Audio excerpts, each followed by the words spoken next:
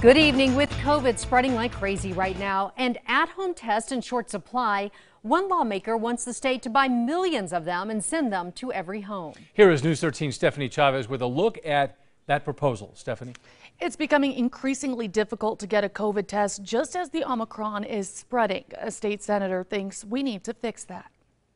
Purchase close to 10 to distribute through the family. Martin Nieto is no stranger to at-home testing kits. He says he and his family keep them in their home just in case.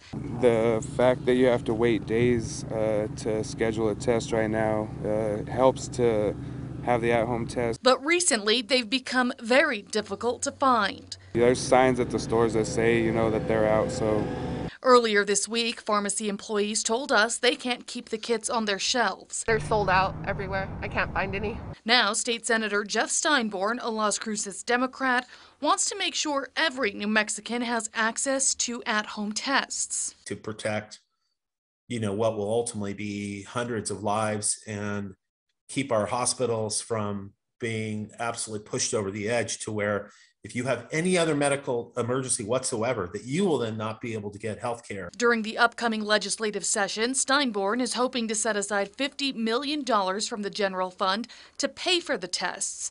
The Department of Health would then distribute them. 2 boxes per New Mexico resident, $50 million. Steinborn says we can't get complacent in fighting the virus, and this is an important investment. We need to stay on the offensive.